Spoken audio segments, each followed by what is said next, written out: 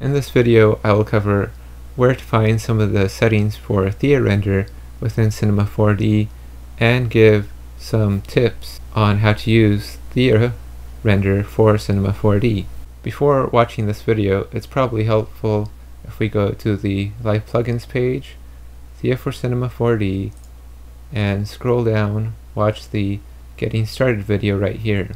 This will tell us how to install the plugin.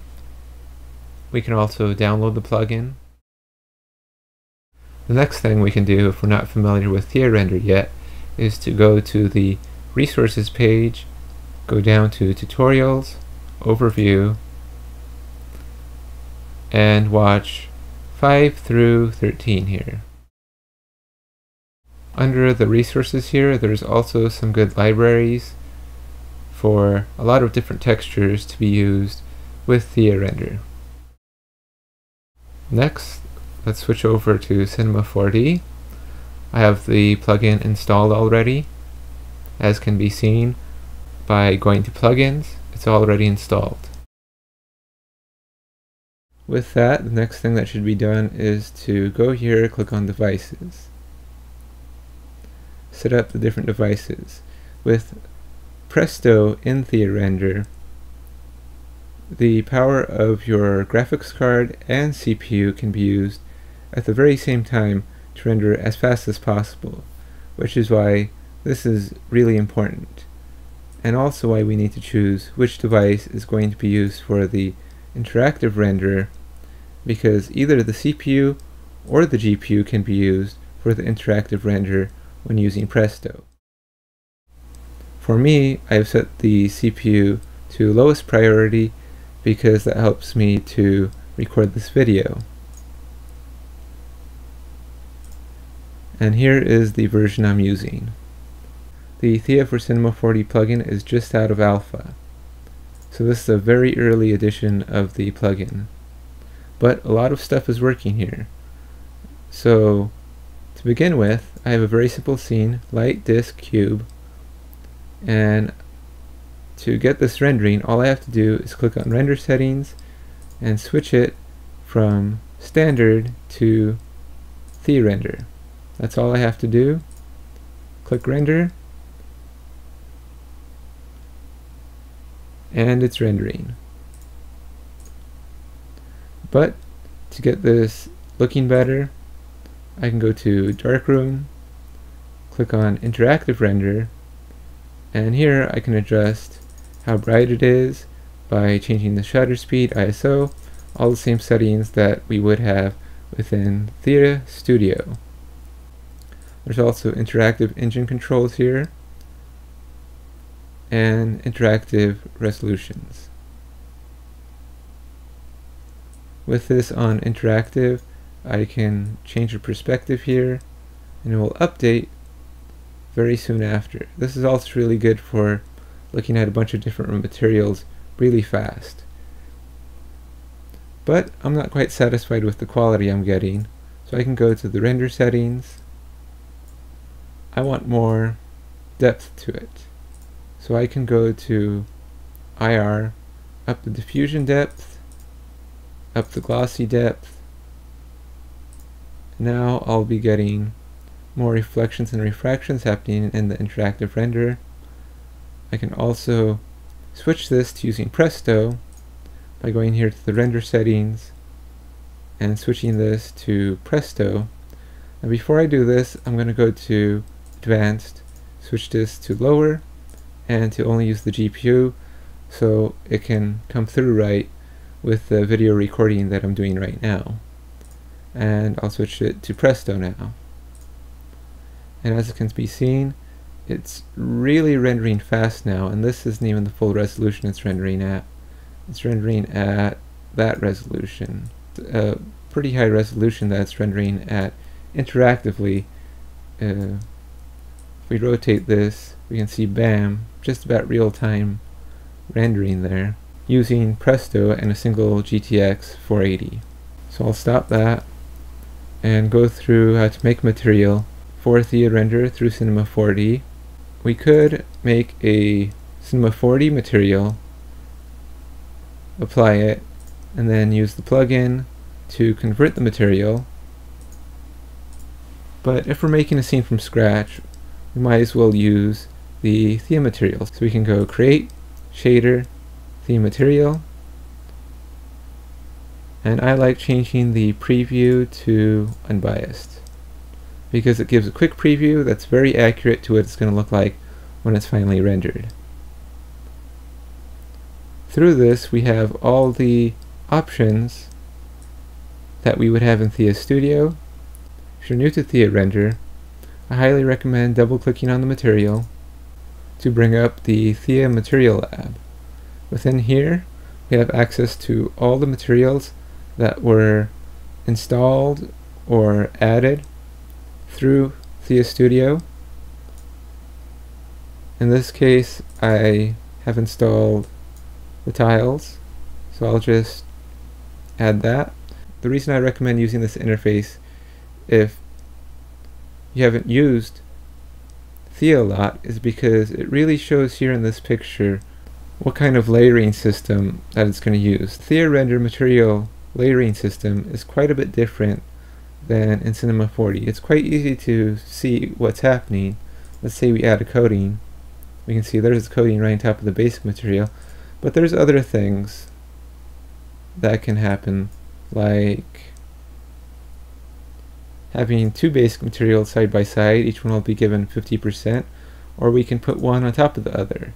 Then we can put a alpha map here in the texture to have only some of the top material show, and then the rest of the material will be the bottom material showing through the top material.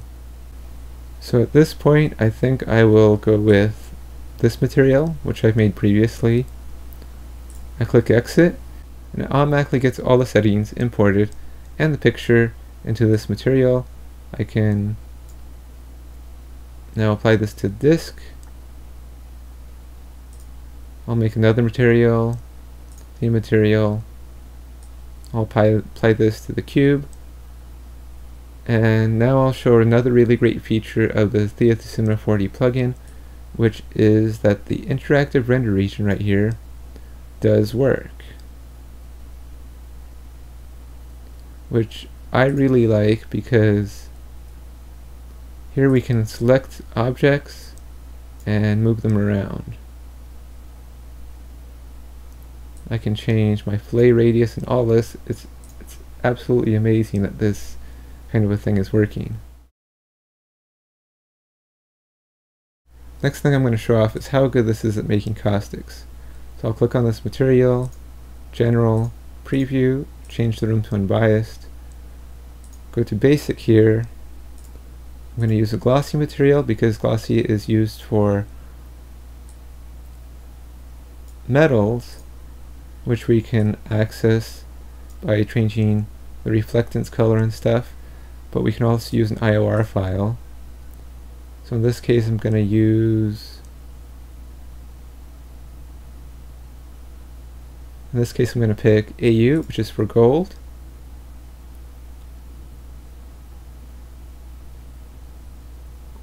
And there it is, gold texture, very easily made.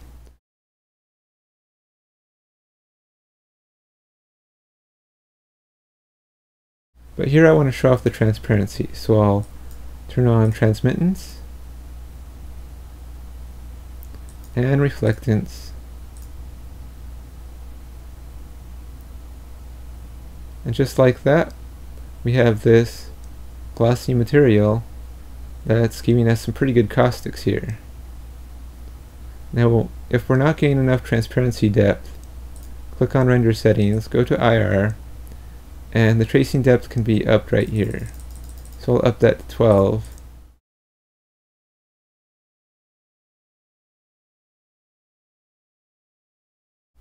Now it can be seen we're getting a lot more detail here within the transparent object. And we're getting some better caustic showing up. But we're not restricted to using area lights either.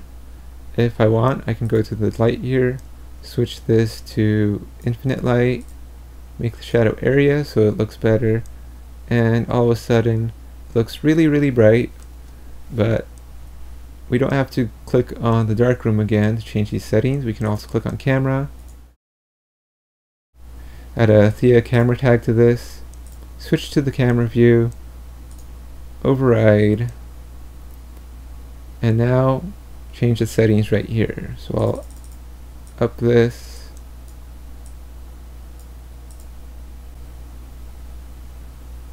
and there we are. Now we're getting the sun within Thea render. The angle can be changed right here.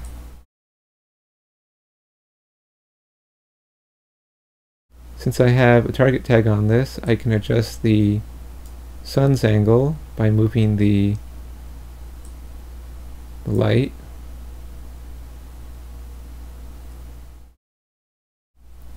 And we can change the angle here. And through the camera tag, maybe add some glare.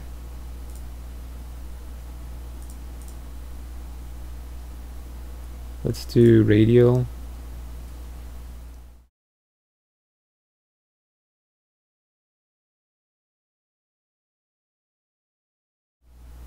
And to really see this better, I'm going to click on the full render.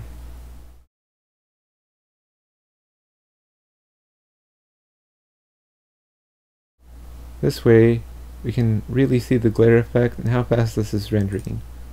This is basically done rendering. Less than 12 seconds. We get this awesome glare coming off the sun. It just looks amazing. Just imagine with this camera tag animating the glare changing as you go from an indoor situation to an outdoor situation. The last thing I want to show here is that the plugin actually does work with procedurals too. So I'll quickly add a Thea material. I'm going to do surfaces.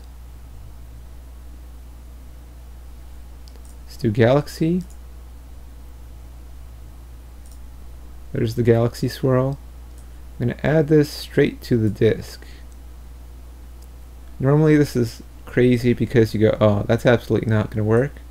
But with the plugin, because it's been made so well, yes, the procedurals do work. We haven't even converted it to a Thea material yet. But I do recommend converting it to a Thea material for more control and quicker renders, so it doesn't have to sit there and convert the Cinema 4D material to the Thea material.